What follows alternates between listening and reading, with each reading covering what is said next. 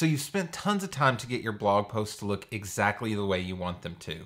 You get your first blog post ready and you realize that the block quote doesn't look very good by default. In this video, I'm going to show you how you can use just a few simple CSS selectors to style your block quotes globally across your entire website. This gives you the freedom to create a unique design for your block quotes that show up across all your different posts and pages. It's really simple to do, even if you're new to CSS, so let's jump in here and get started. So to do this, we're going to go ahead and jump in the customizer here, and we're going to go into our additional CSS tab. I have some other CSS from a previous project, which I'll just move down to the bottom so it's not in our way. Now, when we're writing CSS for these block quotes, there's three selectors you need to keep in mind. The first one is just the word block quote. You don't have to put a period or a hash sign in front of it. Just the word block quote will do. This will control the container and work with some inheritance if we want to style quite a few things there on the block quote. The second one is just adding block quote and then a P, and this will take care of targeting all the text inside of our block quote, except for the person's name that goes at the end of the block quote. For that, we need block quote and then the word cite, C-I-T-E. With these three different selectors, we can style everything we need to inside this block quote. So let's go ahead and do a few things to make this one look a little bit better. The first thing I'm going to do is here on the block quote, we're going to get rid of that border left. Now I'm going to add a border back later, so for now I'm going to do border left 0 pixels. And that will get rid of that light gray border that was on the left hand side.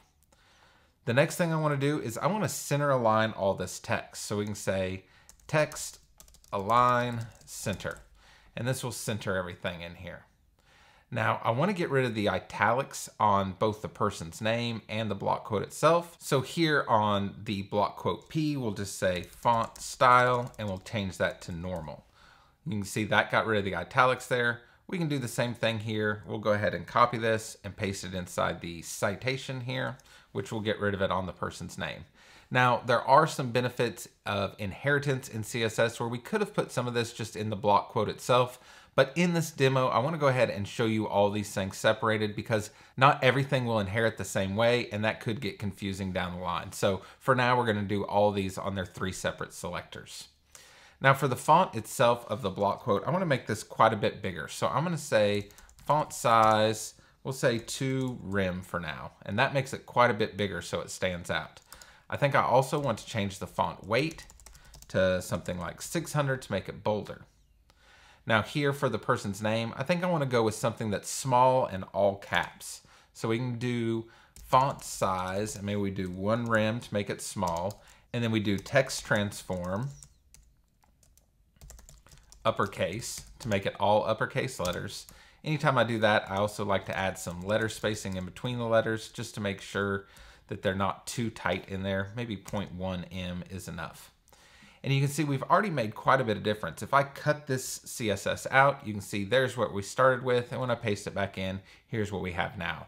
Now, it's not perfect, and I think we can do a few more things, but I think we're already showing that this looks quite a bit better. I'm going to go back here onto our block quote, and we're going to add a border across the top and a border across the bottom just to really bring attention to this.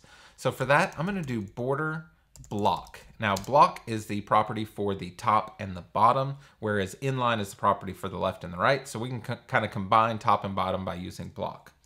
We'll say 3 pixels, solid, and we'll just say light gray so it doesn't stand out too much. And you can see now we have this light gray border on the top and bottom. Now this is already looking quite a bit better, and I feel like we could stop here, but I'm going to do one more thing just to make these block quotes stand out a little bit more. Here on the block quote, I'm going to do margin inline, and remember inline is on the left and right, and we're going to do -100 pixels. And you can see this has brought this block quote out from the flow of all this text on both the left and the right. You know, 100 might be a little bit too much. Maybe we go with 75 just to keep it from getting too close to this table of contents here.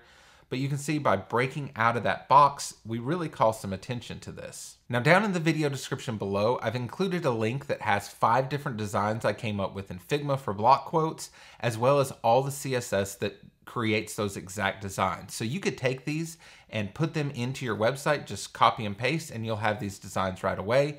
But you'll also be able to dig into the CSS I wrote for all these and make some tweaks and adjustments and start figuring out how this works on your own. It's such a small little thing to add to your websites, but when you customize things like the block quote, it really gives that extra layer of polish on your designs that make them look that much better. Now, this video is a little bit different than I typically do. I would love to hear your thoughts on it down in the comments below. Writing CSS is something I only started doing a couple years ago, but now that I feel really comfortable with it, I find myself jumping into the CSS editor and adding all kinds of CSS to tweak things like this. So if you'd like to see more videos on how I'm using this, just let me know down in the comments and I'll make sure to create some more videos like this in the future. If you want to check out some previous videos I've done, there should be some cards popping up now, and make sure you're subscribed so we can catch you in the next video.